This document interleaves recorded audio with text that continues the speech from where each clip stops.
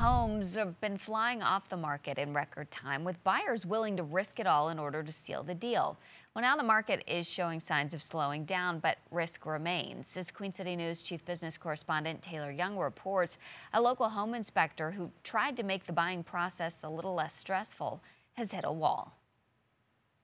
Eventually, it'll rust through and it'll start leaking. When it comes to spotting anything that's wrong with a home, Preston Sandlin sees it all. Yeah, home inspector is like the guy nobody wants to invite to a party because my wife, we go to a party, she's like, oh, look at the drapes. I'm like, look at that crack over there. Look at that. She's like, shut up. For decades, he says the real estate market has had its ebb and flows, a rather predictable rhythm of buying and selling that got completely turned upside down during the pandemic. It was such a seller's market. This time last year, he and realtors across the Queen City saw an alarming trend. Buyers offering unprecedented due diligence fees to take their property off the market. It definitely caused some major kind of headache and heartburn. In 2022, Charlotte realtor Matt Stone says these non-refundable payments frequently reach $30,000, $40,000, sometimes $100,000, compared to around $5,000 pre-pandemic. We're still seeing pretty high, even astronomically high due diligence fees. We are typically,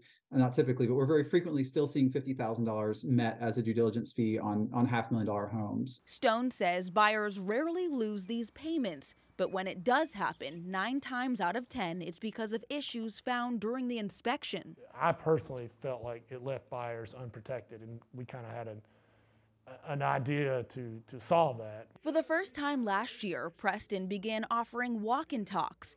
It's not a formal inspection, but clients could hire an inspector to tag along during a showing and point out any major issues. You're just paying them for their time. I mean, you can pay an accountant or a doctor or a lawyer or anything else. I mean, you call them and talk to them, you'll get a bill for their time. About 1 year into offering these consultations, Preston received this letter from the North Carolina Home Inspector Licensure Board, saying he was potentially violating North Carolina laws for not providing a written report. While he disagrees with the complaint, he stopped. I just kind of feel sad because it, obviously you could say, well, you're just sad because, your business or whatever. But no, I feel sad. I truly feel sad for somebody buying a home right now. Preston says he continues to get calls daily for walk-in talks, but has to turn them down. Reporting in Waxhaw, Taylor Young, Queen City News.